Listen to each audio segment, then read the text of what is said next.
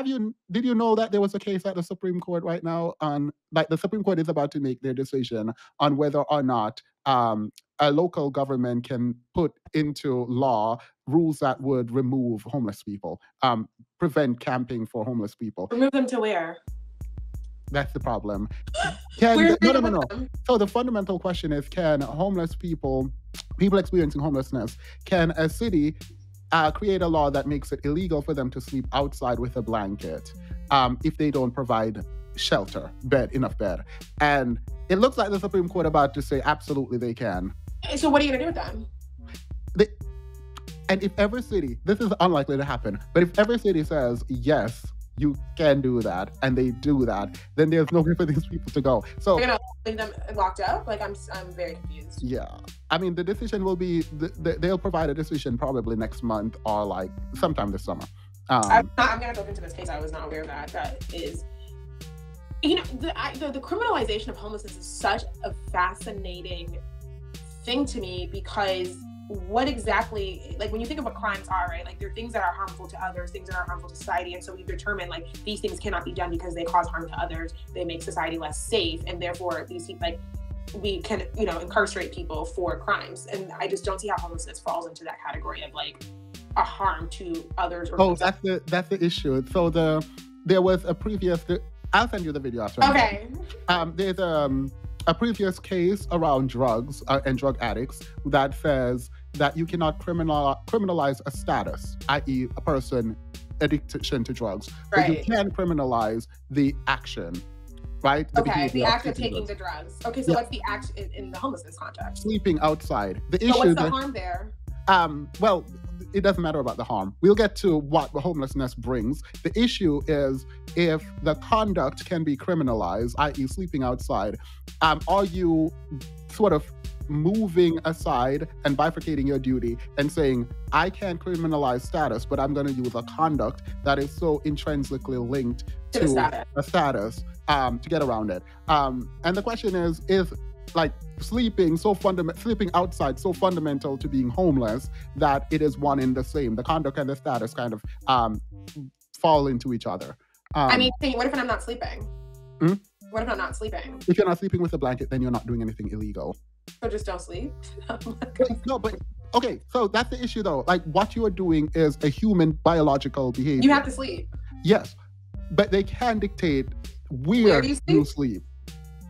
So this could have been a time, place, manner kind of argument, but it's an Eighth Amendment argument. So if I'm sitting waiting for the bus to go home and I'm exhausted and I end up falling asleep at the bus stop, can I be incarcerated for that? Probably not, because there's be discretion on the part of the police officer. And you can argue that you fell asleep as opposed to I am homeless and I'm sleeping, and you don't have a blanket on. Okay.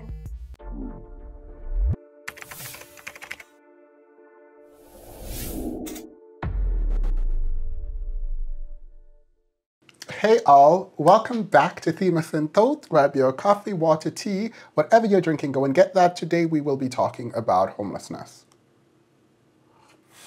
So, how do I start this? A little story about a naive little Themis. Growing up in Jamaica, I've always thought about the US as the land of opportunities. I bought into the ideas told to us on the TV, right? As a child, I did not believe that there was poverty in America, and I definitely did not believe that there were homeless people in America. Coming to the US did very little to change this, actually, because the neighborhood I first lived in was posh. My brother and I were introduced to a kind of bubble, if you will, and bubble in the most brainwashy sense of the word possible. To continue to believe in the sort of American dream, our parents made it a point to prevent us from seeing anything or being a part of anything that would indicate that we weren't upper middle class or upper class, right? And we did not get to see the kind of work that my parents put in to creating this, what I believe now is a facade. Poverty did not exist in my mind when I was in the US. It only existed in America. I'll get to that in a minute. So imagine my surprise after about a year or two as a child in America, passing women, children, men in the rain and the cold as my mother brought us to the safety of our own home. I was shocked. I was shocked not only to see that, but on a different occasion to see an elder lady with a blanket in the snow, cuddled up, trying to escape the elements. Unfortunately, she couldn't. And I knew at the time that a woman in the cold, in the snow with a blanket was just not acceptable. I didn't have any power though. So I did what most children would do, and I cried. I cried, and then cried some more. And I asked my mom, how do you live like this while other people live like that? And why is this happening in the US? The US is the pinnacle of success and power. The American dream was sold to me and I bought in hook, line, and sinker. As a child, again, I saw the US as this paradise where everything is possible and everyone got everything that they needed. In fact, the Hunger Games for me represented the world, where everywhere else were districts, and then the US would be the capital, where everyone is rich and flamboyant in the capital. That was not the case. I do not remember when it is or was that I stopped reacting to people facing homelessness, but I know I did. I had to. For me to live and survive in the world, my mental health required that I created a sort of callus to the experience of others, the experience of people facing and living through homelessness. I had to, again, to live. And I also had to recognize that American homelessness was very different than Jamaican homelessness. The climate in the United States is unforgiving. The weather in Jamaica is more forgiving, but also there's a separate element in Jamaica when we think about homelessness, and excuse the language and the pejorative of being used in this way, but I'm trying to reflect exactly how people see homeless people in Jamaica. They are called, quote unquote, crazy or crazy people. So, after viewing Alicia's video, in conjunction with the Supreme Court case where oral arguments just occurred about what to do with homelessness and how do you fight homelessness, whether or not the government can kick people out of cities and states that are facing homelessness. After listening to that case and hearing Alicia, I now think we should discuss it. So here's what Alicia had to say about poverty first. You also blame yourself for being poor. Not an evil or corrupt system. You blame yourself, not the system, right? That thrives off of poor people. You forget that you were put there, right? Or you don't know. You don't know that you were put there. There are a lot of people trying to escape wage slavery and poverty and capitalism who don't know that it's not their fault, that they could have done all the right things. And it's by chance that you ended up in the home and the family that you were raised in. There's a statistic, and I have to look it up to get the details, but there's a statistic to say that most people born into poverty will stay in poverty. Why do you think that is? Do you really think it's because of choices? Do you really think it's because of your wrongdoing, your being unwise with money or not a good steward? We're victim blaming a lot of impoverished people, and we also victim blame ourselves. We also gaslight ourselves into saying, oh, it's my fault that I'm here. And if we do fall onto hard times, because we live in a society where people say, pick yourself up by your own bootstraps, which is not a thing, right? We say that that is ours. We are less likely to ask for help, right? Because we feel like it is some moral failure that we have committed, which is why we're poor. We blame ourselves for being poor and not the systems that make us poor, right? So if you watch that video, Alicia hints at meritocracy, which we will discuss, and how hard we are with people who are facing homelessness and who are experiencing poverty in some way. So if we think about it in two ways, the first is, as a society, we don't know how to treat people who are experiencing poverty, and thus people who are homeless. We treat them as if it is only their fault and there is no systemic issue and they should be blamed. On the other hand, it is the psychology of the person who is homeless, who beat themselves up and engage in a way that is brutal to their own sort of psyche and self-development. This is understood if you've bought into the idea that America is a meritocracy and therefore your failure is only your fault. We'll get to that in a moment, and we'll talk about meritocracy. The way to fix homelessness, and this is my overall thesis, cannot be that we become harder on the people who are already marginalized. There has to be some care and compassion. I will bring up meritocracy over and over and over again, correction by Grammarly, repeatedly. Because I think it is important that we contextualize why it is that the American ethos would have us believe that a person who has experienced poverty and homelessness should not be helped and that they are to be blamed for their own circumstances. I've listened to Isra Clean from the New York Times podcast. I listen to this podcast a lot. You guys should definitely check it out. It's a really good podcast from the New York Times. The discussion had to do with policymakers believing that laws are too lenient for people facing homelessness, which invites homeless people. California, by the way, was used as an example. And this is actually quite frustrating, where people thought those who were homeless were actually moving to California to get the benefit of the favorable policies. Thus, to prevent homelessness in the state, the policies, quote, have to be tougher on those experiencing homelessness as a sort of deterrent, as if people are making choices about where to go and when to move when they are homeless in order to benefit from the policies of the local government. This assertion is categorically false. People experiencing homelessness tend to be relatively stationary. The idea that you just need to make things harder for people experiencing homelessness and that making things harder will prevent them from being homeless is absolutely barbaric and wrong. The people claiming these methods are either ill-informed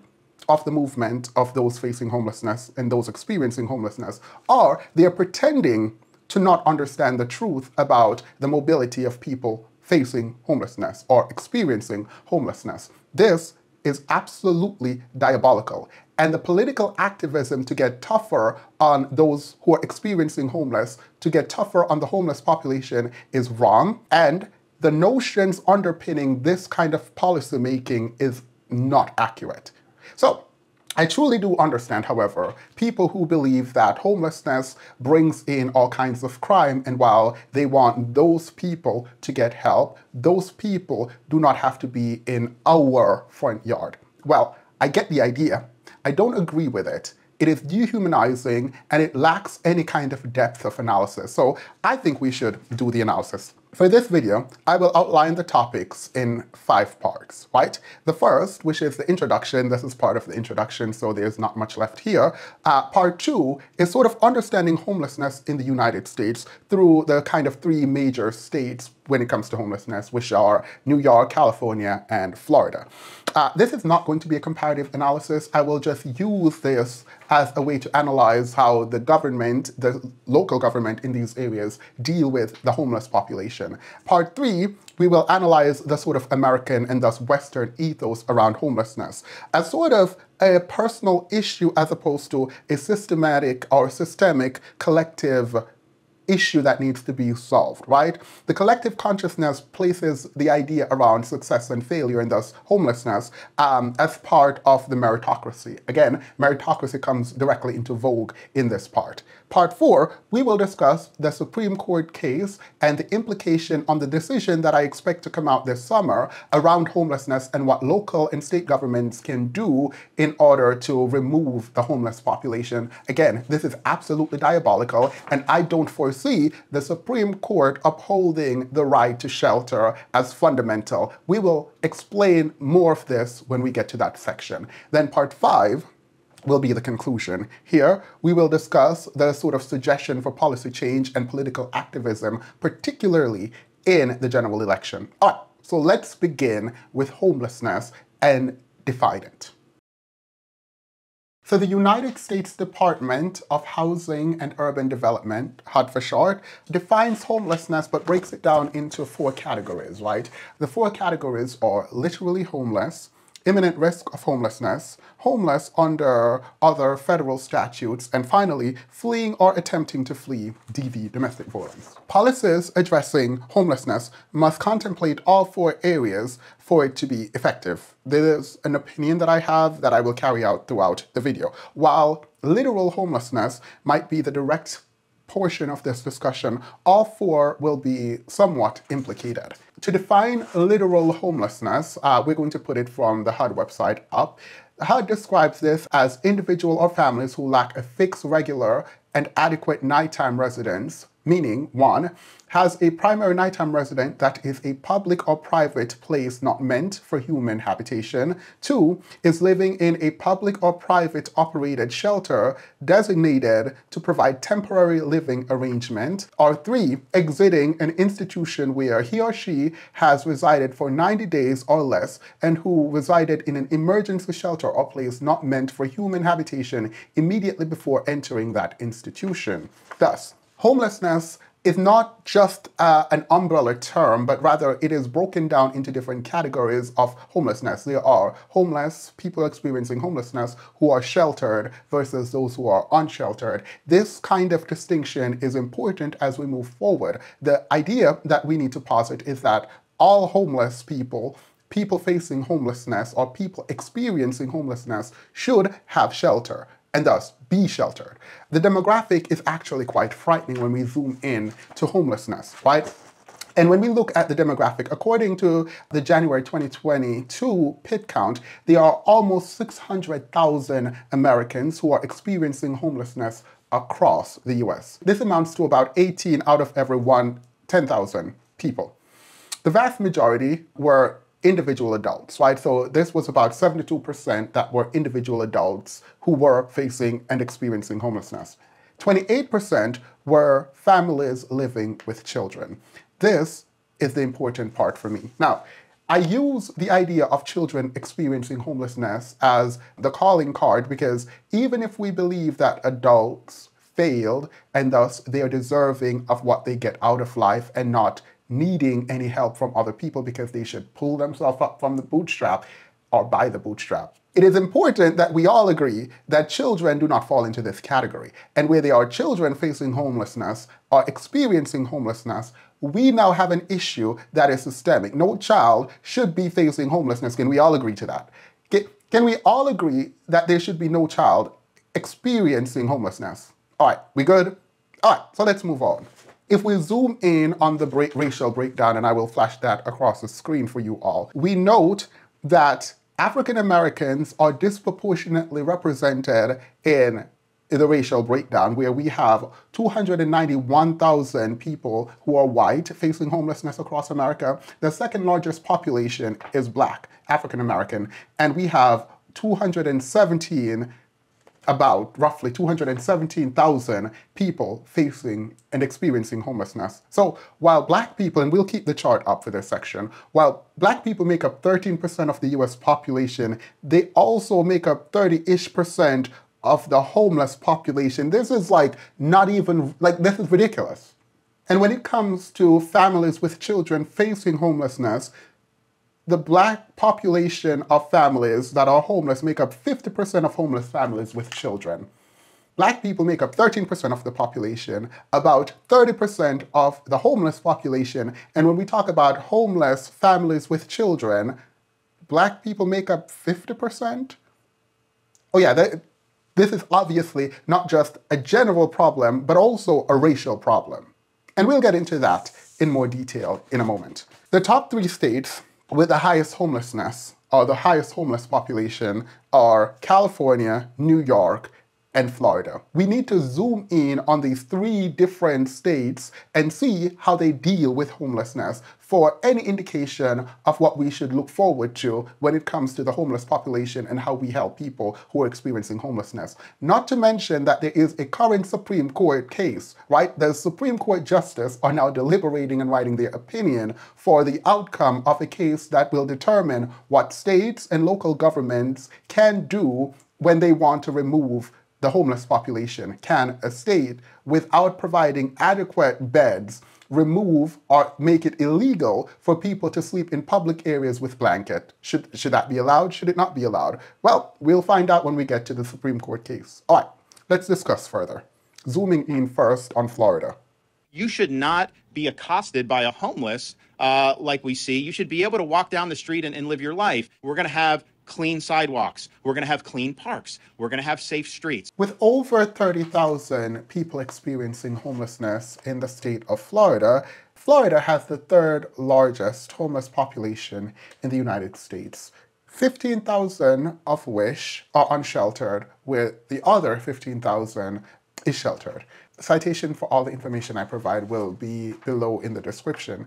The state has also provided the nation's largest increase in families and children and veterans, by the way, experiencing homelessness between 2022 to 2023. To address the homeless crisis in Florida, Governor DeSantis signed into law HB 1365. And this is just such a really sad bill, right? It prevents unauthorized public camping and public sleeping. And while a lot of people might hear that and think that's a good thing, it is fundamentally not. So counties and municipalities can be sued by local businesses or individuals if they see there are unauthorized camping and sleeping in public areas. Now, this is important. Beginning in January 2025, so next year, the law will allow residents, local business owners, and the state attorney general to file suit to stop cities or the city from allowing the homeless to camp or sleep on public property. To say this law lacks compassion would be an understatement. However, DeSantis indicated that the state would provide funds to help create designated area for camping zone. But like most things from Governor DeSantis, when it comes to helping people outside of the rich, there was no funding for this. There has been no funding. There's no talk of funding outside of the initial statement that the state government would provide local areas, local governments, with the funding necessary to set up camping zones. The truth is, and this is the important part, there is no cure for the homeless. Rather, the bill is not about helping to fight homelessness. Rather, it is fighting the people facing homelessness, and they want to remove them from the population as they are an aesthetic inconvenience. This is what the report has to say. Now, when DeSantis initially backed this idea earlier in the year, he said the state might be able to help out with some funds to create those designated camping zones in cities and counties. But the state budget came and went, and we never saw an appropriation, meaning local governments may now be on the hook to create those designated zones, and it could be a sizable expense. We'll have to wait and see. All right, let's leave Florida and go all the way up to New York, drawing on Norm Siegel and Robert Hayes, who are the leading people attorneys in terms of homelessness and homeless policy in New York. I will drawing, by the way, a lot on a New York Times interview done by Sam Roberts. It will also be linked down in the description. Mayor Adams is attempting to suspend the New York City right to shelter law.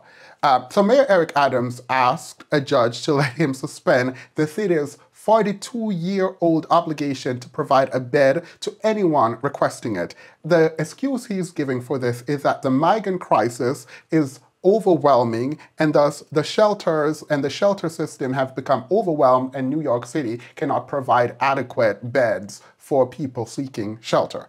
The suspension, therefore, is that New York City would lose its obligation, suspend its obligation to provide shelter. The judge actually agreed.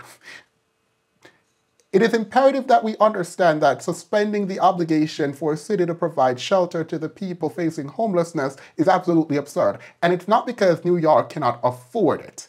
And we'll get to afford in the conclusion. I think it is important when we're discussing what the US government and various state and city government can and cannot afford, that we actually peel back the curtain and say you're a liar. Like, it's just a lie. That we cannot house people who are unsheltered is an absolute lie. But let's move on. In a city of more than 3.3 million people, nearly 1 in every 83 New Yorker is homeless. Now, I would do the flip side to talk about how many New Yorkers have become multi-millionaire in the last year, but I'm just going to leave that to your imagination or for your research. In the same city where thousands and thousands, hundreds of thousands of people are facing homelessness and high-level poverty, on the flip side, it is also the city with some of the wealthiest people in the world. The Gini coefficient is out of whack. So more than 100,000 men, women, and children are facing homelessness. More than 4,000 people are unsheltered in the subway, on the street, in Manhattan, or in one of the other boroughs. Citations will be provided in the description and on the screen throughout the video. New York City, mind you, is attempting to bypass or suspend its obligation under the Callahan case. And this is Callahan versus Carey, which was decided in 1981. This case first helps us to understand that language matters. On one point, prior to 1981, we were calling people facing homelessness and experiencing homelessness derelict. And after this case, we moved towards calling them people facing homelessness, or quote unquote, the homeless. The case paved the way for future legal victories that ensure the right to shelter for homeless men, women, and children in New York, and also homeless families generally. So the issue here is, if the Callahan case gave the right to shelter to people experiencing homelessness, the mayor right now is attempting to sidestep this obligation and have sidestepped this obligation, citing an overwhelming amount of migrants in New York, thus overwhelming the system, and New York City cannot provide shelter because of the migrant crisis. We'll investigate that in another video, but for now, let's just move on from here. New York's homeless shelter population, when we think about a snapshot in 2023, the total number of people sleeping in New York's main municipal system, so both sheltered and unsheltered, go up by and due to 92,000. Right? The number of homeless families is 23,000, over 23,000. The number of homeless children is over 33,000, right? The number of homeless adults in families is up over 35,000. The number of homeless single adults, 24,000. The number of homeless single men, 18,000. The number of homeless single women, 5,000. New York City Council is asking for change, and at least in writing in their presentation, they are advocating for the people facing and experiencing homelessness to have a place to call home, or at least a place to sleep at night. Noting, and this is again from the New York City Council, the case for change. And let's read this letter in full, and then we'll figure out if they're abiding by it. Homelessness is a national problem that has reached a crisis level in New York City. If you live here, you encounter this reality every day. On the subway, on the street, at school, and at work. We interact with colleagues, friends, and neighbors who are experiencing or are at risk of homelessness. Everyone wants a safe home where they can rest their head at night. And everyone wants to experience the enormous possibilities of living in the greatest city in the world. But for approximately 80,000 of our fellow New Yorkers, realizing those possibilities is complicated by the experience of homelessness. Mind you, this has 80,000 where the actual number now in 2023 and 2024 is upwards of 90 as opposed to 80,000. We continue. We can no longer simply accept this reality. It requires urgent action. Unfortunately, our federal and state governments have failed to fulfill the roles they should play in alleviating poverty. While we must continue to raise our voices and advocate that they meet their responsibilities to all of us, we, as a city, must act. We need to take immediate steps to provide appropriate services and support that enables people to exit homeless shelters and more quickly and easily or avoid them in the first place. We need to equip all street outreach teams with the tools and flexibility to bring unsheltered individuals inside. We also need a long-term vision that shifts resources to permanent, affordable housing and reduce the number of people who are homeless.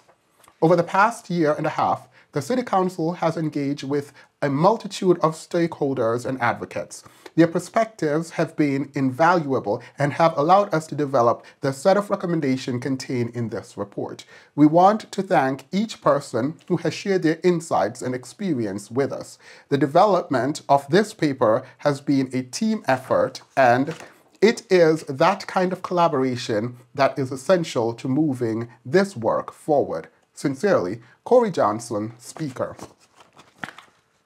While the letter and the opening does a lot in terms of advocacy and putting punctuation, if you will, on the notion that homelessness is a system-level crisis that needs to be solved at that level, the system, and not necessarily just at the individual level.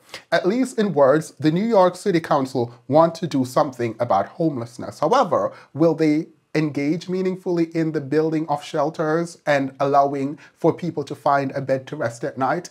It is yet to be seen, but they're not doing a great job when the mayor is asking to suspend its obligation to provide shelter. That is absolutely absurd. So let's leave New York and go all the way to California, where more than 171,000 people are experiencing homelessness. Now, California has 12% of the nation's population, yet it makes up 30% of the homeless population. And this moves up to 50% of the homeless population when we talk about those who are unhoused. So, California makes up 12% of the US population, 30% of the overall homeless population, and 50% of the unhoused, unsheltered homeless population. If we go to the New York Times, which, again, I reference the New York Times a lot because this is one of the very few places in terms of publication, whether that be podcast or writing, where homelessness is taking center stage in terms of meaningful discussion with policy experts. So that's why I keep referencing New York Times articles, interviews, and podcasts. In a very recent podcast, Jerusalem Demsus explained that high housing costs leads to homelessness. This is not something that is very complicated. And I think it is important when we talk about high housing costs leading to homelessness, we consider that poverty in and of itself, right, is not the leading cause or the direct cause of homelessness. It has to be paired with a high housing cost, because if we go to West Virginia, where the poverty level is really high, the homeless level is really low. This was also discussed in the interview. And the question here now becomes, who experiences homelessness in California? Individuals with certain vulnerabilities, those with a history of trauma, and also racialized minorities are the people most at risk of facing homelessness. There's also members of the LGBT community who experience homelessness at a very high rate, not just in California, but all across the United States. 9 out of 10 participants in a widespread experiment done. This, by the way, is one of the largest investigation into homelessness that has ever been done in California. I will link to this down below because it's actually quite fascinating and I think a lot more people should read it. This uncovered that when it comes to the participant, 9 out of 10 participants in the survey, in the study, lost their housing in California. So 75% of participants lived in the same county as their last housing. This note, this fact, might not be significant on its own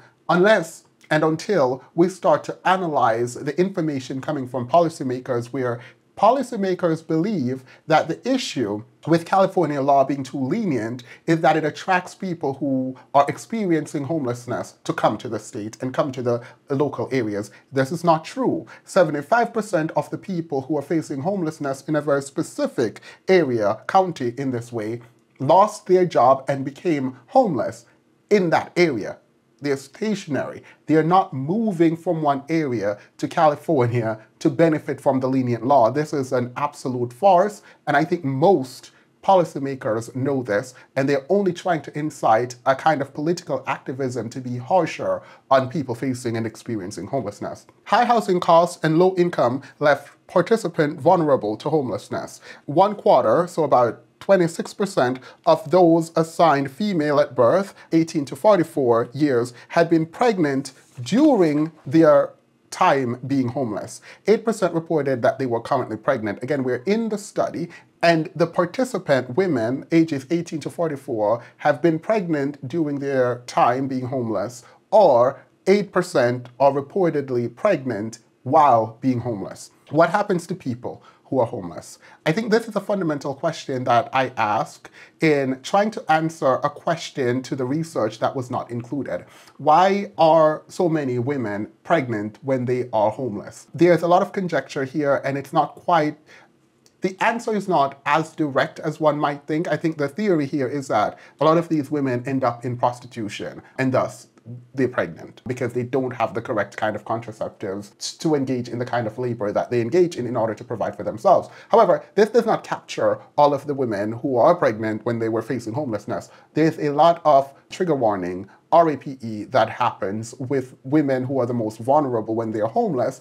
There's not a lot of protection, and there's not a lot of care given to these women who are facing homelessness. This is actually a really sad reality, and hopefully there is a political activation that occurs in people when they hear about how vulnerable people are being taken advantage of when they are outside in this way without any home to go back to. Nearly 3/4 of people facing homelessness and experiencing homelessness also experience physical violence in their lifetime. 24% experience sexual violence. Sexual violence was more common among cis women. And by the way, I know a lot of people don't like the cis and trans dichotomy. I understand that. I'm using a very scientific way of speaking because of the research that I'm indicating. So I just wanted to put that out there for people who may or may not be triggered. Sexual violence was more common among cis women, which at 43%, and transgender or non-binary individuals, 75%. Participant reported that homelessness left them more vulnerable to violence. More than 1/3 of all participants, that is 38-ish%, experienced either physical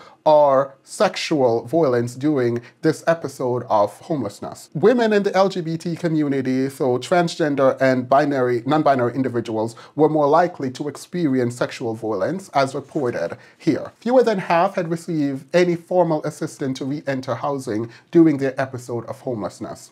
This is also important because the laws that policymakers are arguing is too lenient doesn't actually help when fewer than 46% of people facing and experiencing homelessness have received any formal assistance to re-enter housing during their time being homeless. Only 26% received assistance monthly or more frequently in the prior 6 months. 2/3 of participants believe that their lack of assistance was a barrier to their re-entry into housing. All of this information, again, will be in the comments. Take a drive down Los Angeles' Skid Row, filled with tents, people, and growing frustration. If I can get back in to another residence, then I won't make the same mistakes I made before. According to new federal data, a record number of people are now unhoused, more than 653,000, a 12% population increase since last year. Mel Tilakaratna runs a nonprofit that provides free showers to people living on the street. The system is completely overwhelmed. Tilakaratna points to a rise in housing costs, the opioid epidemic, mental health issues, and the migrant crisis as factors exacerbating the problem in LA. We have families, asylum seekers to families in LA who become homeless, and prior where we would be able to send them to a motel or a shelter within a couple of days, now there's absolutely no resources. These issues are also creating friction in major cities. Back in September, New York Mayor Eric Adams revealed new fears as tens of thousands of asylum seekers flooded the city. I don't see an ending to this. This issue will destroy New York City. In Phoenix, the city recently cleared a large encampment located downtown. It seems that the quote-unquote cleanup that the city did just spread the mess out a lot further. People going through everyone's dumpsters, dragging stuff out into the streets. Across LA, officials have tried to clear out encampments. They come hit tents and then all your stuff will be gone. This year, Los Angeles County declared a state of emergency. Since then, officials say they have provided health services, counseling, substance abuse treatment, and found temporary housing for more than 15,000 people and permanent housing for more than 8,000. But even those resources are not enough for frustrated business owners like this woman who doesn't want to be identified. We'll feed them. We offer food, but if they don't want it, what can we do? It's very frustrating. They'll throw things at you and they'll grab you. A growing national problem that could take decades to fix. Dana Griffin, NBC News, Los Angeles. In California, Skid Row is used as an argument against helping people who are experiencing homelessness. Skid Row is also used as an example of why you cannot and should not tolerate camping of homeless people in your area. The quote-unquote buying and selling of drug, illicit activity, stealing, leaving trash, violence and drug use, and needles being open and on the ground are concerns brought forward in the conversation around Skid Row and why having a high homeless population able to camp in areas within your neighborhood is a bad thing. Micah, residents say it took the city 3 months to clean up this particular homeless encampment on Hollywood Boulevard near Taft. The problem is it seems to be slowly returning, and when it does, it brings with it all kinds of illicit activity. A persistent problem plaguing neighborhoods around Hollywood and beyond. Starts with one tent, and then they basically, become a whole line of, maybe 5 or 6 tents combined. Pre-cleanup, it was pretty dystopian, that's all I can say. It was like a Mad Max movie. This one was the worst. Homeless encampments like this one on Hollywood and Taft growing in size. Longtime resident Brian Winchell says while he sympathizes with those down on their luck, he says people in these encampments steal power from local buildings, leave behind mounds of trash, cause disruptions at all hours of the night, and most concerning of all, bring violence and drug buyers and sellers to the neighborhood. He's disappointed in city leadership too. We pay their paycheck. That's my big beef. We pay their paycheck, and they have failed miserably to provide a safe place to have my house and to have my dwelling place. I've worked hard for it, and so have my neighbors. And we all don't feel safe walking to the 7-Eleven. We are scared that we're going to step on a used syringe, or there's human doo-doo everywhere. Another neighbor, Osco Akopian, took this video as LA City crews attempt to clear the tents and trash this week. Caution tape now surrounds the sidewalks, but the trend seems to be within a day or so, the encampment returns and continues to torment those who live here. So we called the 311 and we called the, all the politicians that are, in this district, and it's really very slow to respond with any kind of action. Martha Burr has lived here for 30 years. She says there's a criminal component to this. Her elderly neighbor was actually mugged and attacked by a member of the encampment, so she hopes police take more of an active role. I mean, if we see them, smoking crack and selling drugs, continuously, I just wonder why the police couldn't do a little bit more to keep an eye on them. And we spoke to Councilmember Soto Martinez's office today. It says it will continue to provide regular cleanings to this site. It also says it referred every single person to housing, and they're ready to go as soon as beds open up. The problem is that we don't exactly know when this will be. There are 3,000 homeless individuals in this district and only 400 beds to accommodate them. That's the very latest from Hollywood. I'm Rachel Menitoff. Cher, Micah, back to you in the studio. One of the gentlemen in the video we just watched articulated, and I quote, "I have worked hard for it, ... This "I have worked hard for it" has a corollary, right? What is the corollary that comes to mind and the implication here when someone says, "I have worked hard for it"? The implication very directly is, and you haven't. The idea of a meritocracy comes directly into vogue, and the conversation now has to get into the American ethos around why some people fail and why some people succeed. So let's have the discussion on meritocracy again. In his book, The Tyranny of Merit, Dr. Sandel, a professor at Harvard University who teaches philosophy and political science, made the following statement on page 24. It says, "The problem with meritocracy is not only that the practice falls short of its ideal. If that were the case, the solution would consist in perfecting equality of opportunity, in seeking a society in which people could, whatever their starting point in life, truly rise as far as their efforts and talents would take them. But it is doubtful that even a perfect meritocracy would be satisfying, either morally or politically." This frames the way, Dr. Sandel frames the way in which we are going to discuss meritocracy today. The idea of a meritocracy first came about, not the idea, but the phrase, the word meritocracy, from Michael Young in 1958 in his book, The Rise of the Meritocracy. Interestingly, people have taken the concept and idea around a meritocracy and made it the sort of ideal society where Young was not explaining an ideal society when there was an explanation about a meritocracy. Rather, a meritocracy in his book was a dystopian reality. The rise of the meritocracy was a dystopian scenario. Meritocracy, in Young's mind, created hubris in the successful, humiliation among those who are at the bottom, and Young also described the people at the top as becoming ruthless and arrogant. In its introduction, Young explains how sad and fragile a meritocracy would be. IQ would become the measure of worth and value of a person. The working class would be silenced as they would have no one to speak up for them. The people at the top would be there advocating for their own benefit. The people at the bottom would continuously be crushed and blame themselves. This was not the ideal world scenario. Young was creating for us a bleak future if we lead into meritocracy. So the idea that a meritocratic system would evolve and be conceptualized in all our collective consciousness as the best outcome is kind of wild when you think about where it came from and that the author was not for it at all, like not even in the least bit. In his book, The Tyranny of Merit, which we opened with, Dr. Sandel, Professor Sandel explained that we do not live in a meritocracy, and further, that even if we could achieve a meritocratic system, that this world would not be good. There's a ton of sort of moral implication and underpinning around a perfect meritocracy where people could rise based on their talent and achievement. I won't get into sort of the moral implication here. I think the Cosmic Skeptic in the discussion with Dr. Sandel did an amazing job. I will link that video down below. It's over an hour, but the entire thing is worth it. However, we can move to Bill Clinton's statement on a meritocracy in the way that we discuss America. And this comes down to a very specific question about education and how important education is.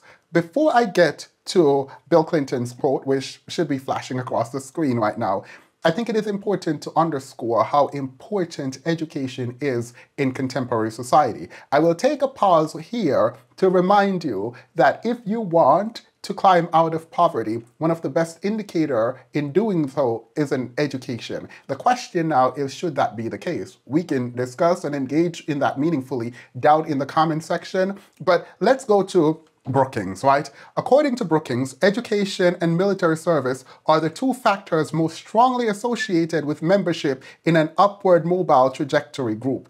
Education is one of the most common and proven methods for attaining upward social mobility. Point blank, and the period. Stepping out of this video into something very important to me and stating the following. Do not let anyone tell you that education doesn't matter in today's society. It is a lie. However, the access to education and the kinds of education you have access to does matter. A look at the Ivy League universities and you will find that the students from the top 1% make up more, right? There are more students from the top 1% than there are from the people from the bottom half of the income scale combined. Only 3% of students from the bottom quartile are in the top 100 universities.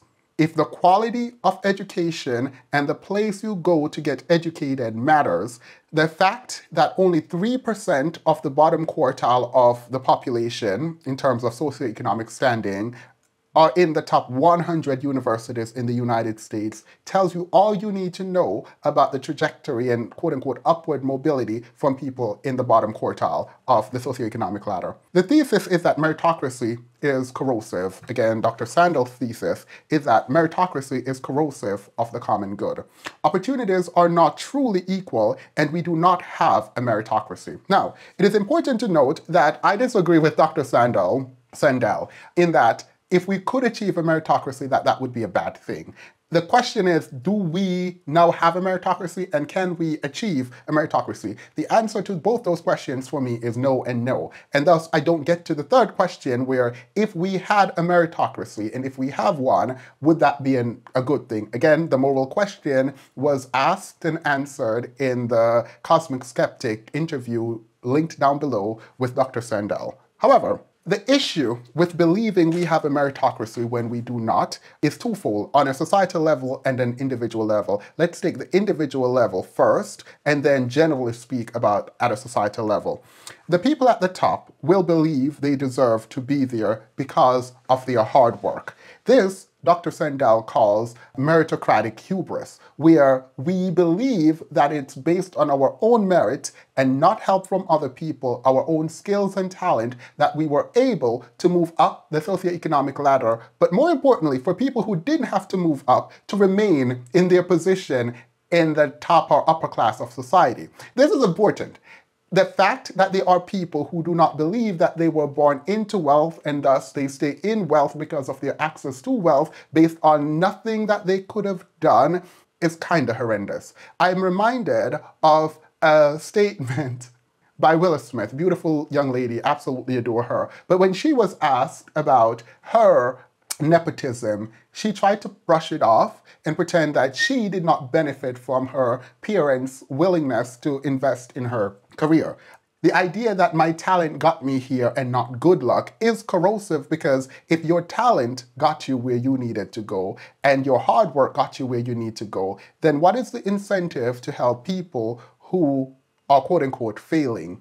Are they failing because they don't work as hard or because they don't have as much talent? How do we investigate these ideas so that we can come up with a conclusion that is good for society? Everyone having what they earned is therefore corrosive and lead us right into the discussion of homelessness. How much is a person willing to help someone when they believe the person in need put themselves in said need? Where we believe a person's action and only their action is what resulted in them being homeless. Who can provide the help and who is willing to provide the help of investing in people who they don't believe worked hard enough? How does this inform policy? Homelessness is a product of three things. These things were explained again in the New York Times, right? And I'll play some of it here. So maybe a good opening question is, why is homelessness so concentrated in California? California has a lot of homeless people because California has really high housing costs. And places in the US that see really high housing costs see higher rates of homelessness. Even if they're colder, even if they have lower rates of poverty, even if they have lower rates of mental health affliction, even if they have lower rates of opioid abuse, the very core question here is there a place affordable for people at very low incomes to live? And if there's not, you'll have high rates of homelessness. There are two framing devices that get used here that I think are helpful. So one is this idea that homelessness is the interaction of three things: structural conditions, so maybe high housing costs, things like that, the thickness of the social safety net, and then individual risk factors. That if you're an individual who maybe loses their job in a place with a great social safety net, probably become homeless. If you're somebody who has mental health issues in a place with a weak social safety net and high housing costs, you've got a pretty good chance of becoming homeless. Now, I don't fully agree with this framework. I see the outline as ways to conceptualize homelessness in a sort of multi-prong analysis where, and I'm looking at their outline, which I completely disagree with, where the sort of musical chairs analogy is helpful as a sort of framework as opposed to one of the prongs, right? So we can think about structural conditions in the way the interviewers explained it, where we have social safety net and high housing costs, which would be helpful because if we have high housing costs and no social safety net around poverty and homelessness, then the people who would experience homelessness would not be able to get back into housing. It's too high, and there wouldn't be any government program to help them. Agency, individual risk factors here would be joblessness, health condition, which would also include mental health and lack of access to a good, strong family network, right? When we think about the kind of agency, the high risk factors, and we couple that with structural condition, i.e. high housing costs and lack of social safety net, we create what I believe is a very, very ripe kind of system for homelessness and poverty generally. The musical chair analogy that was used in the interview earlier. And then the other one is this idea that comes from this book, Homelessness is a Housing Problem, which is the musical chairs analogy, which I find pretty helpful for this. So do you want to go through that? Sure. So everyone, I'm sure, here has played musical chairs when they were young. And if you're observing kids now and they're playing musical chairs, right, you'll see as the chairs get removed from the game, the faster kids, the stronger kids, the more aggressive kids, kids who have more confidence are the ones who get left. You know, if you're a shy kid, you might just kind of give up. And if you're someone who has a broken leg, you're someone who's probably not going to make it to the last chair. And so there are a lot of things that go into who becomes the last person sitting in that winning chair. But it's almost a ridiculous question to ask, like, why is there so much chairlessness in the game of musical chairs? It's because you put chairs away. If there were 10 chairs and there was a good amount of time and you were able to help people with their broken legs get into the chairs, then everyone has a chair. And the way this gets analogized into homelessness is that, of course, there are incredibly important individual stories for who becomes homeless. Why is it that Black people are overrepresented in homeless populations, people with disabilities, people with mental illnesses, trans youth? Why do you see that? Tells you a story of vulnerability within society. But the core question is, they're actually just not in homes. And if you were to, in a game of musical chairs, not allow anyone with a disability to play, make sure only confident kids could play, make sure only people with really high sprint times could play, there would still be a chairless person at the end of the day. The issue is, again, I've outlined the analogy and I'll discuss it while looking at it. The analogy works only if the homes are being removed and we do not have enough homes for people. Thus, the people who gain homes are those who can compete. The musical chairs analogy only works if we are removing homes. There's not enough homes, and the people competing to get homes are the most talented, stronger, better, all of that. They get homes. The issue here is we have enough homes. And so the musical chair analogy does not work. If the US government wanted, every single homeless person in America would be housed. They just don't want to. What happens to this analogy when we do have enough homes? They're just empty. The game musical chairs is defined by scarcity, where we have to remove access from one or more participant while the music stops. And someone has to be without. Again, the analogy does not work because we don't have to play musical chairs with these homes where the government can provide, if they want, enough homes, chairs in the game for everyone to sit down, i.e. have a home, when the music ends. Again, this does not work for me. And this is also not just a Republican issue. This is not just the Republicans are mean and the Democrats want to care and try to get people into homes. That's unfortunately or fortunately not the case.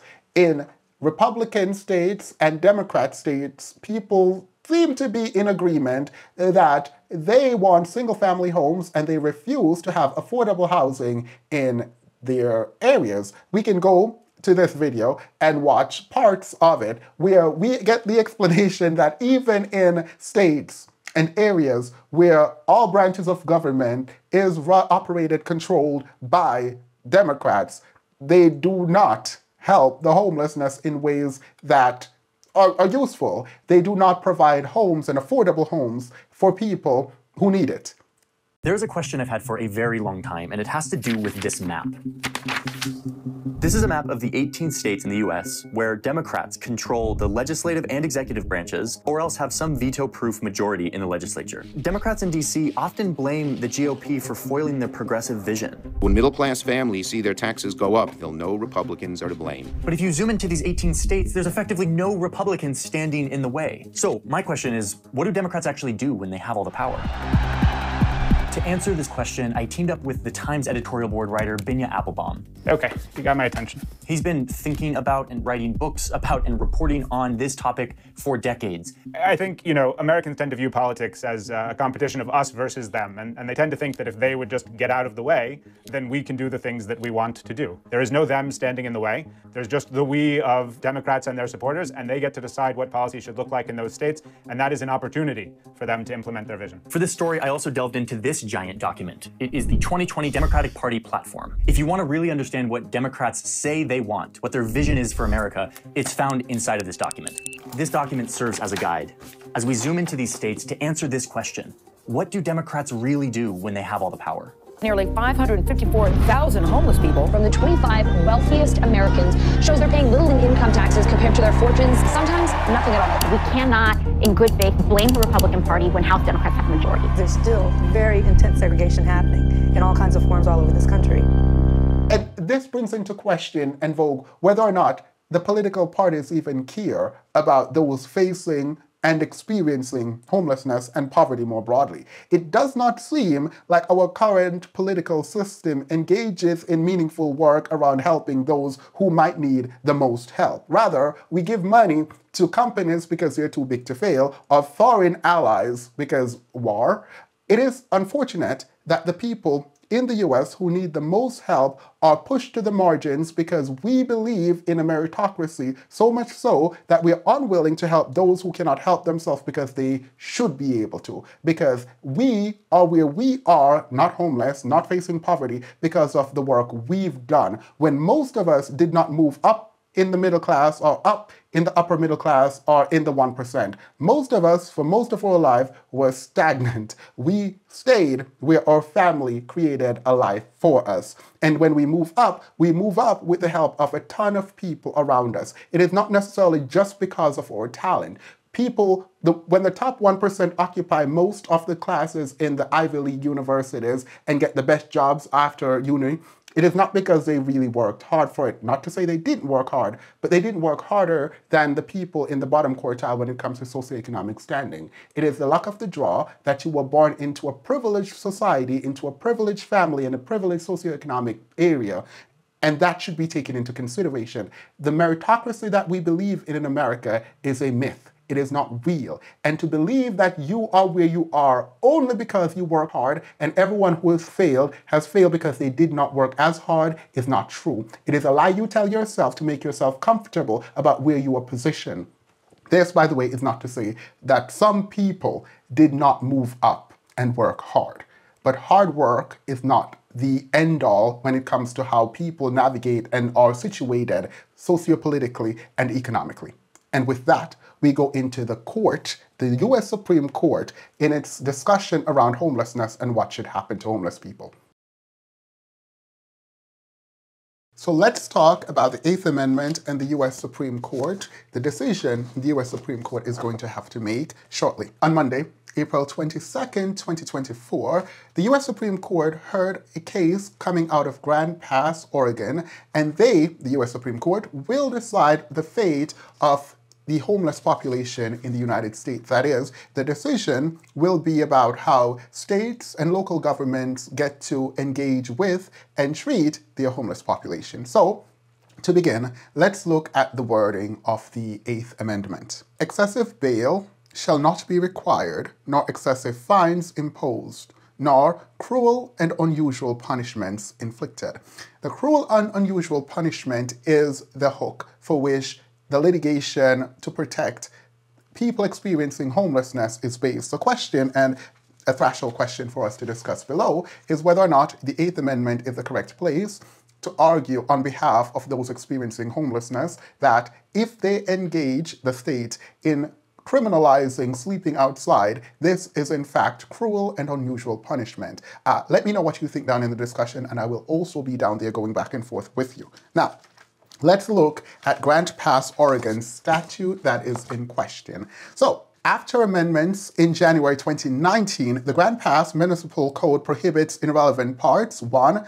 Sleeping in public streets, alleyways, and sidewalks or in adjoining areas; 2. Camping on all public property; and 3. Parking vehicles overnight in Grand Pass Park. Now, homeless persons who could not find shelter were not permitted, therefore, to sleep in the parks and public areas if they had a blanket. So, the caveat here is, if it is dead cold, a person could get around this law by sleeping in the cold without blanket. I don't know what sense that makes, unless you're specifically attempting to target homeless people, which they are. We'll get to what the mayor had to say in a moment, but just remember that caveat about sleeping with blanket versus sleeping without, because sleeping without blanket is permitted under this code.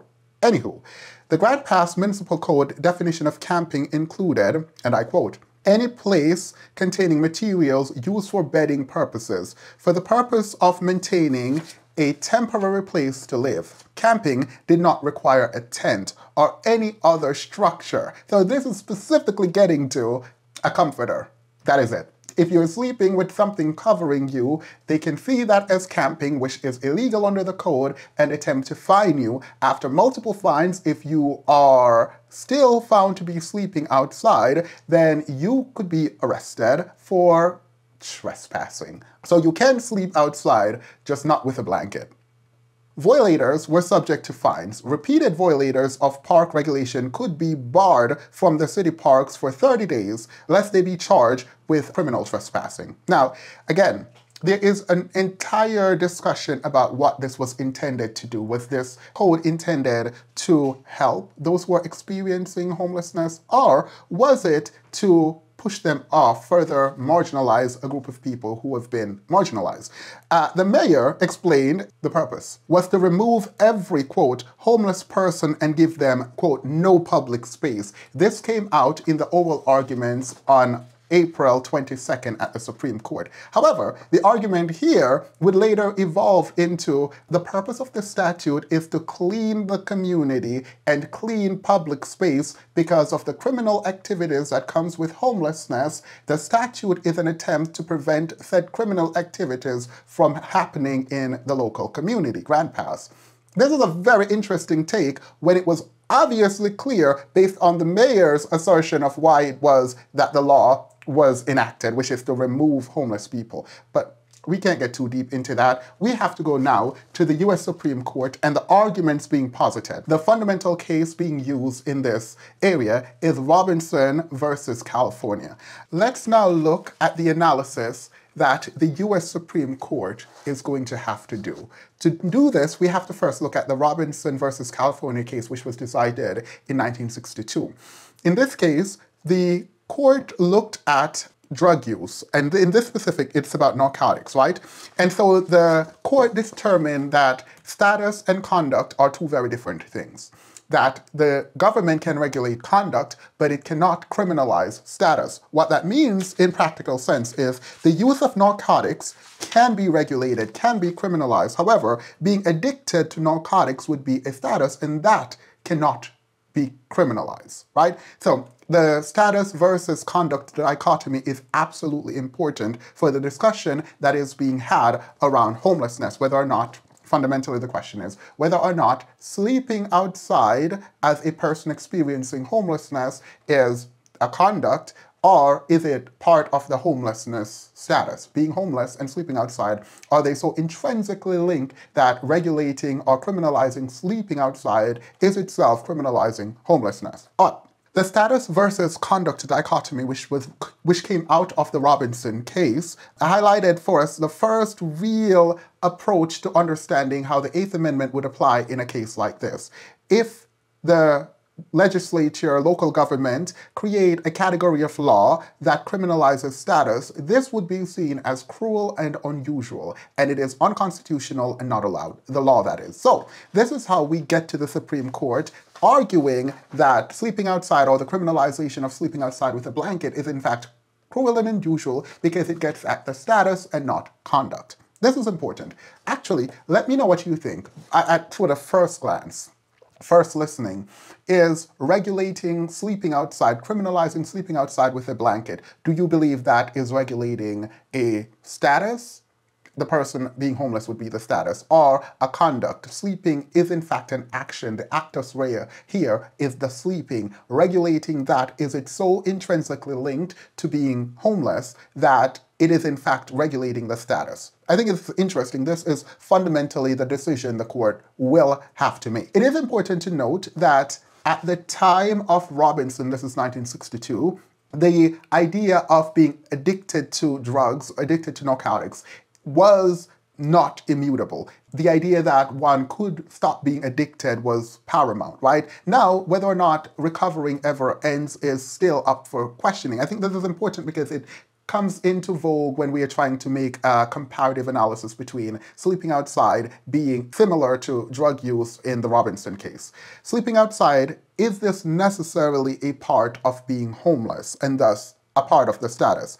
Is the ordinance in this way an attempt to circumvent the status prohibition by aiming at a conduct that is deeply linked to the status being criminalized? Is homelessness a status? That is also a threshold question. Is homelessness a status? One could argue that being homeless is a status, and probably we should discuss this in the comment and on the upcoming live. Should we consider being homeless a status in the way that we consider being addicted to narcotics a status in the Robinson case? And if it is a status, is regulating sleeping or criminalizing sleeping outside regulating and criminalizing a conduct and not a status? I think it's an interesting point, and as you listen to the oral arguments and the judge, I think it'll become clear to you what your position is. Sleeping is a basic human attribute. We all do it or we would not be here. Therefore, criminalizing sleeping outside when a person does not have a home to go to seems barbaric. And when I say that, this is my own judgment. There is a question now about whether or not the state or local government has an obligation to first provide beds for people who are homeless before they can engage in criminalizing sleeping outside when someone is homeless. The issue here is Grand Pass does not have enough beds for its homeless population, and yet they are actually criminalizing sleeping outside with a blanket. The question now becomes, should this be allowed? The Supreme Court is going to decide on this case, which will determine how local government will ultimately treat their homeless population. Is preventing sleeping outside criminalizing a status again or a conduct? Sleeping outside is so closely linked to homelessness that if a person does not have shelter provided for them when they are homeless, due to the human nature, the biological reality here, no fault of their own, they would have to sleep outside. If you do not have shelter and this person does not have a home, they obviously have to sleep outside. If they do sleep outside, then they are going to be penalized, and after being warned and ticketed, they might be put in prison. Is this cruel and unusual punishment? The conduct, therefore, for me, let's put my own thoughts out there. I think sleeping outside while being homeless, this conduct collapses into the status, making them inseparable. Where the community does not provide shelter, it is cruel and unusual in my book to criminalize the sleeping outside if you are not providing the shelter. Now, do I think this is how the court is going to come out? I do not. I don't.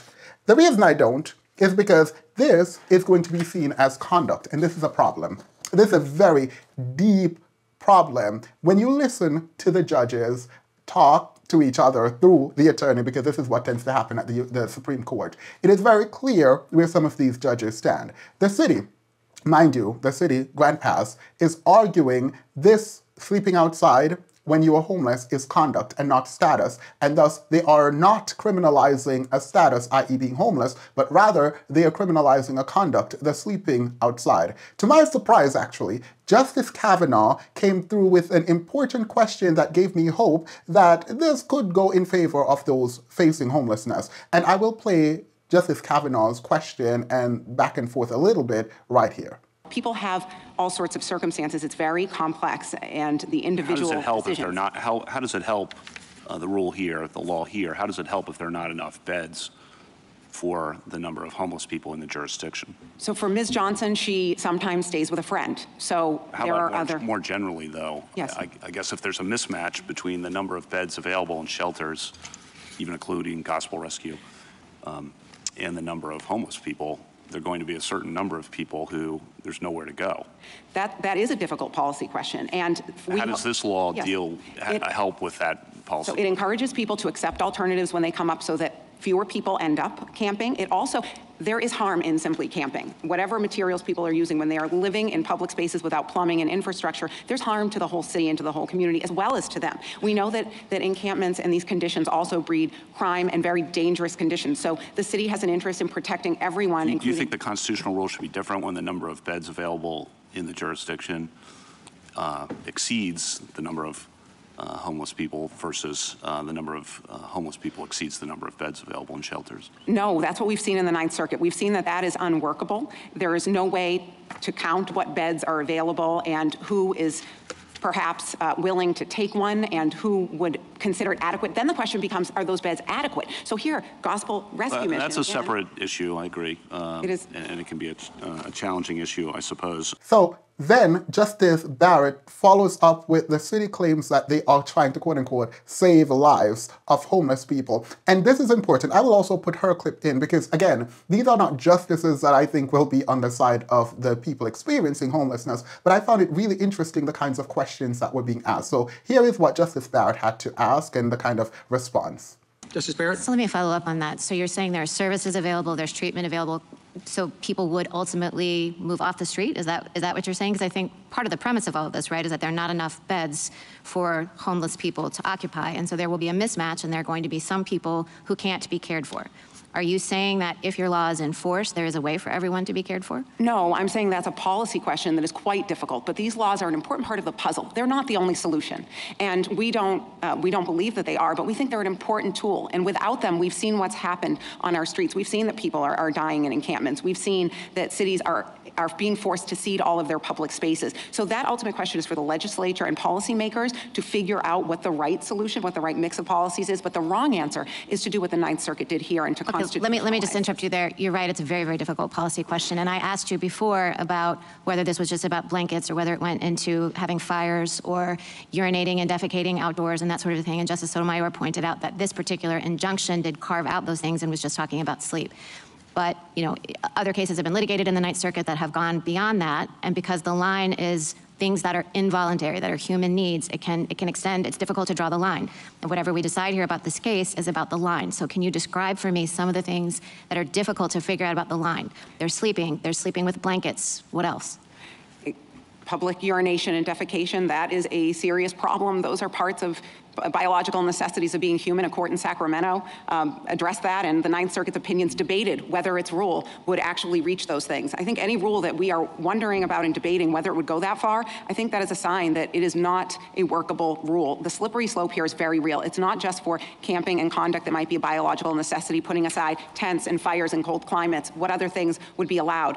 All of the things that a human needs to survive, for example, potentially come into focus under the Ninth Circuit's rule, but also in other areas. Someone could say that my drug use or possession is the other side of the coin because I'm an addict, or because a person who violates other laws could say that I had a compulsion to do those things that I couldn't control. And the plurality opinion in Powell addressed that very thing and why it's so important to draw the line there. And when conduct is involved, and once the court gets into deciding which conduct may be excused under the Eighth Amendment, it is so far afield of what the Eighth Amendment was ever understood to address. Okay, speaking of status and conduct, you've argued that Robinson was wrong and we don't need to overrule it, and I agree. I don't think we should overrule Robinson. You've also been kind of resisting the status, you've been resisting characterizing anything other than the drug addiction that was at issue in Robinson as status.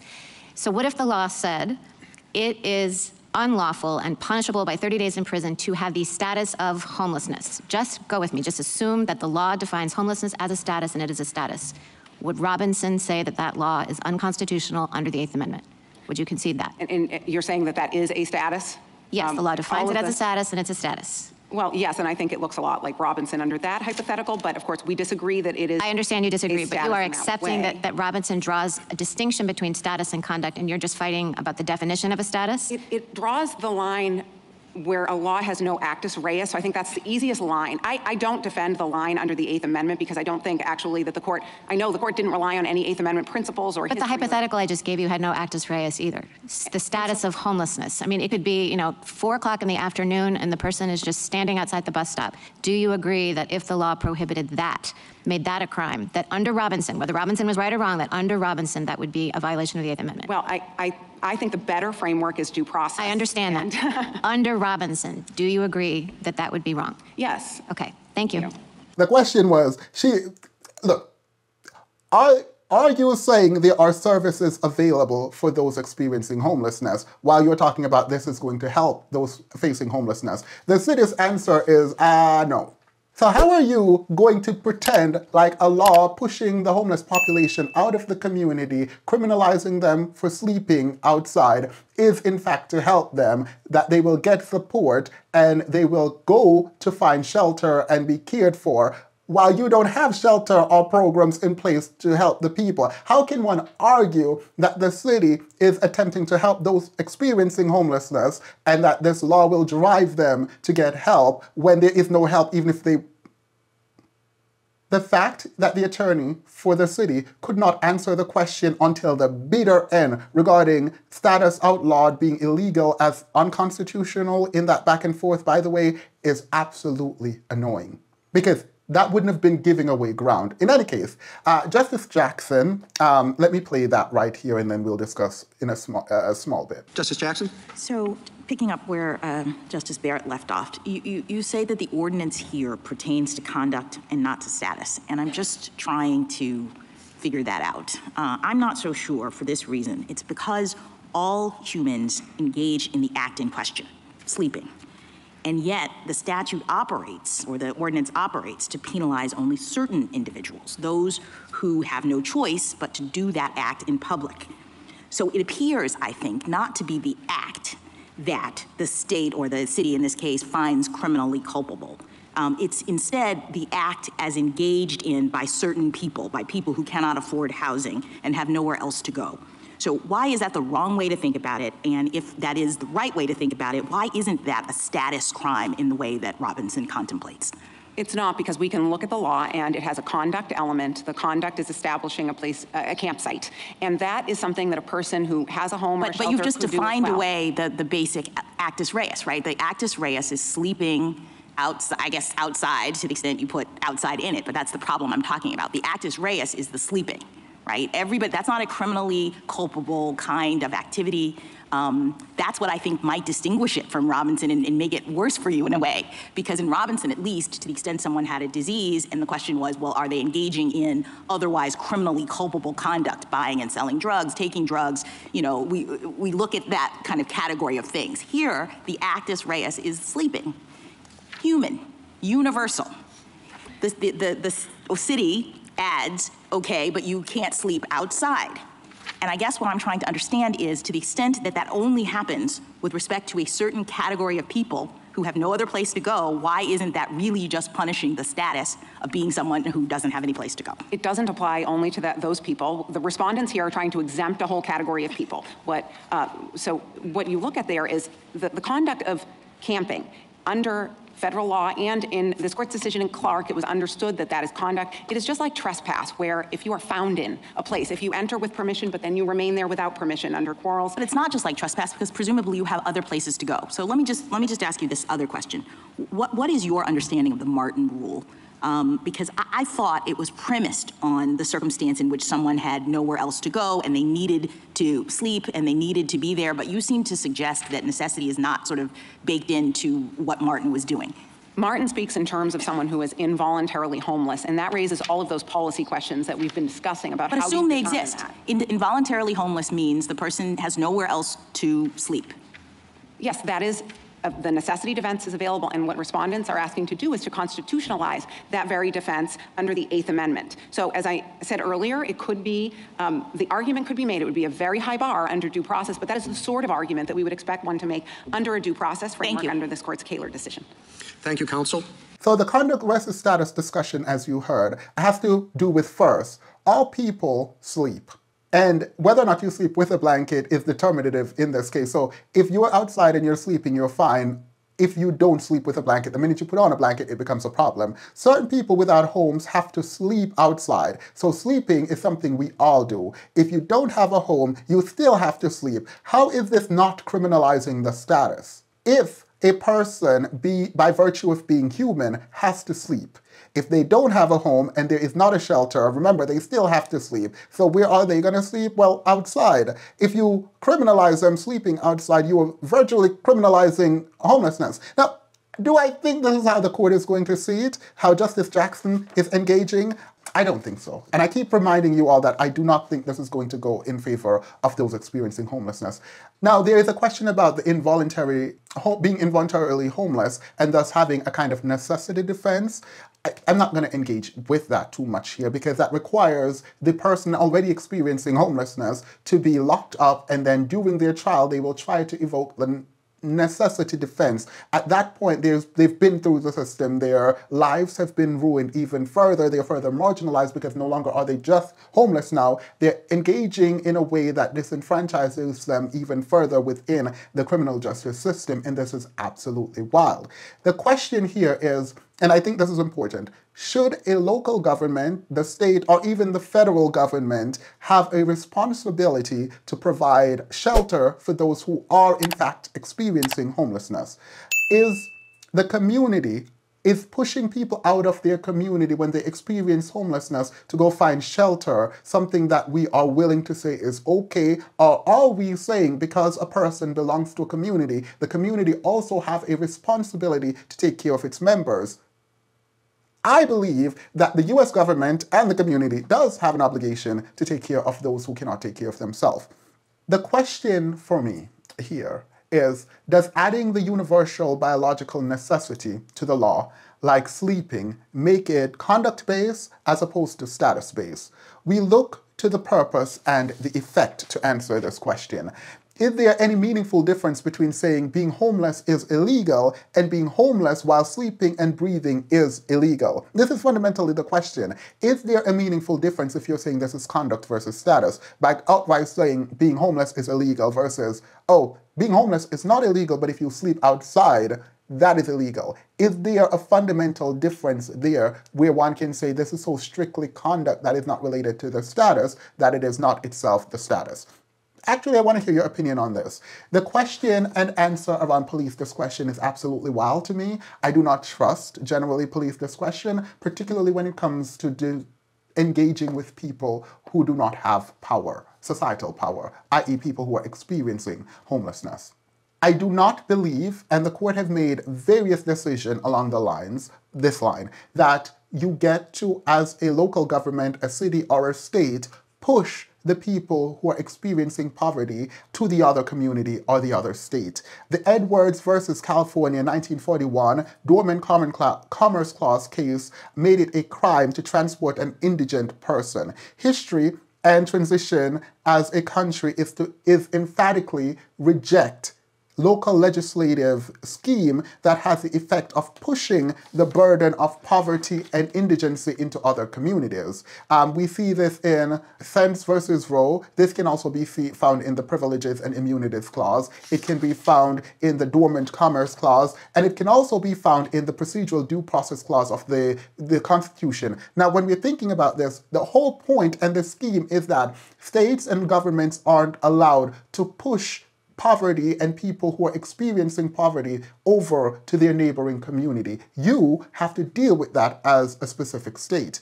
Again, I don't want to get into the necessity defense, but the Martin case, the necessity defense ultimately says that a person cannot comply because there are no alternatives. Therefore, the fact that the law makes this illegal does not and should not be applied to a person because they had no alternative but to engage in the action that was claimed as illegal. And this has obviously constitutional origin. Does it make a difference if the city had enough beds for people who are facing and experiencing homelessness, for them to be able to remove people and make it illegal for people who are experiencing homelessness to sleep outside? Shouldn't they, the city, have a responsibility to provide adequate beds and shelters for these people to go before they can criminalize this conduct? And because this conduct is a biological necessity for all humans, isn't this creating a law that circumvents the responsibility to not criminalize a status? You are getting to the status by addressing a conduct that is so deeply linked to the status of being homeless. And does that matter? Does it matter how deeply or not deeply linked the conduct is to the status if, in fact, the law is specifically going at conduct, sleeping outside, and not status? That's an interesting point, and I do hope that we get into this more. I believe this is an attempt at criminalizing homelessness and not just sleeping. And thus, it is so deeply linked to the status of the person experiencing homelessness that it is criminalizing the homeless population. All right, that out of the way, let's get to this conclusion. With the lack of political activism around protecting those who are vulnerable, in this case, those who are experiencing homelessness, I do not see how this case will go in favor of those who are experiencing homelessness.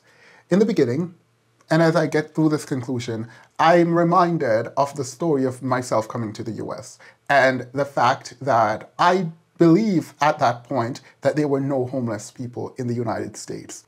I was misinformed and ignorant, but I wasn't completely wrong about the status of the United States government and its capacity to actually create a better living environment for those who are its citizens. While there are homeless people, thus I was wrong, the US government, if we look to its spending, the military spending or foreign aid spending, or even the spending to bail out large companies from going bankrupt, the finance is there. The political will, however, is not. The people who are often at the margins of society do not have the political pull or power or voice to engage in the kind of advocacy required to activate people who have power to engage in creating a better life for them.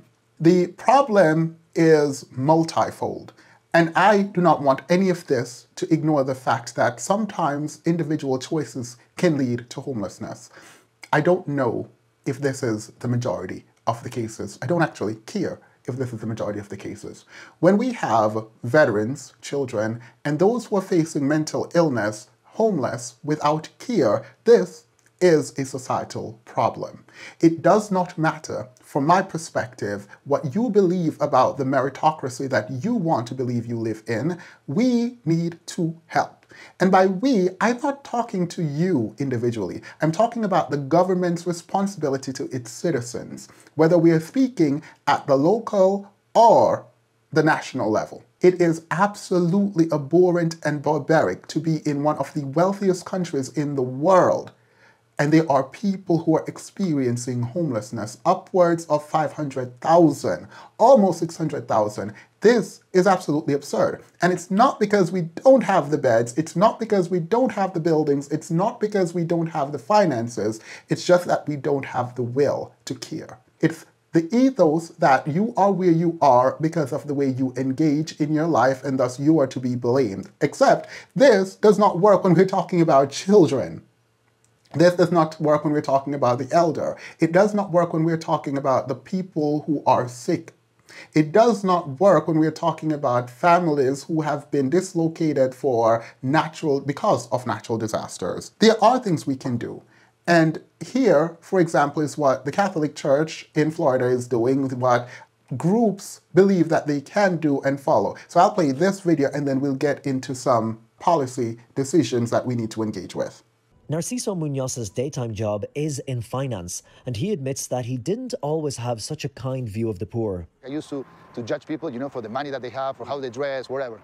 And sometimes, as we met with this Dominican man, who is a good father, who is a good man, he's doing everything for his kid. Now, for the past 7 years, his ministry has helped hundreds of people on the streets of Miami. Basically, what we try to give is give some dignity to the people that are on the streets, and empower them to make a change. Noticing that one of the biggest challenges to people on the street was getting back into the housing system, Narciso had the idea to rent houses in different parts of the city where the homeless could live together as housemates and, under supervision, support each other to overcome their addictions and other challenges.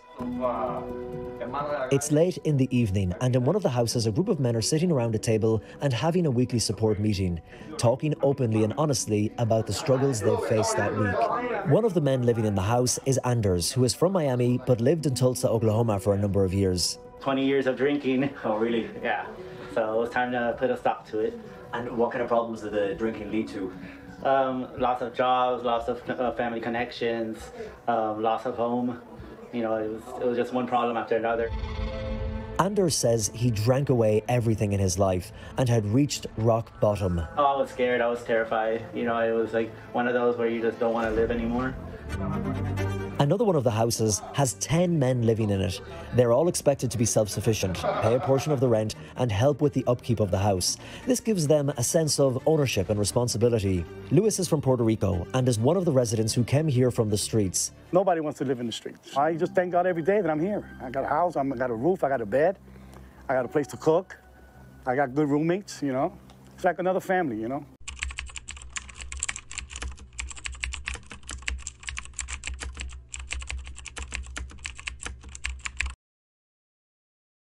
For those who are saying this is a Democrat or Republican issue, it's not. It's both parties needing to do better, both Democrats and Republican.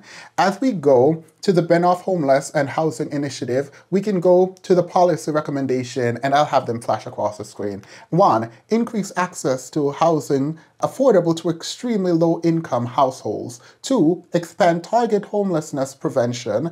3, provide robust support to match the behavioral health needs of the population.